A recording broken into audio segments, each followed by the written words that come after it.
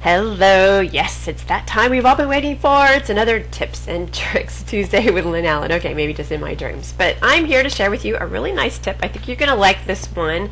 This is another one I kind of just fell over, ran into, didn't know that you could do it, and I really like this tip. This is a great tip. So if you've ever wanted to take some layouts from another drawing and bring it into your existing drawing, how do you do it?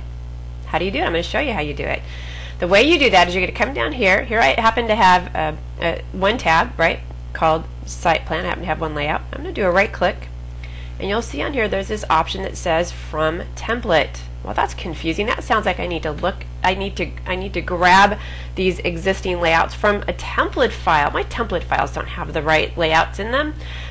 This is the part that can get confusing. But once you realize you can drop this list down, those are all my template files, right? I can say, actually, I want to look inside some drawing files. Now it's searching for DWG files, and now all I have to do is go search for the drawing that has the layout tabs in them that I want to import into my existing drawing.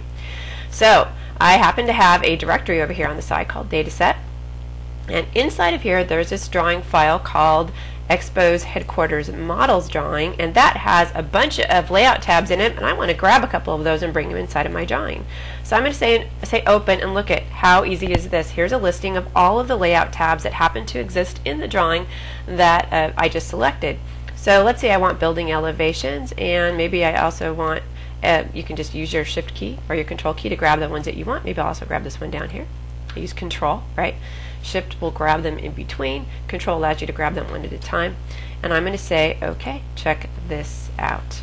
You will see that the layout tabs that I selected now exist inside of my drawing file. How exciting is that? Easy, easy, easy. You just need to get past that part where it says From Template. It'd be easier if that said From Template or Drawing File, right? That would make more sense. So there is my tip for this Tuesday. I hope that everything's nice in your world, and I will see you back here in a couple of weeks. Take care.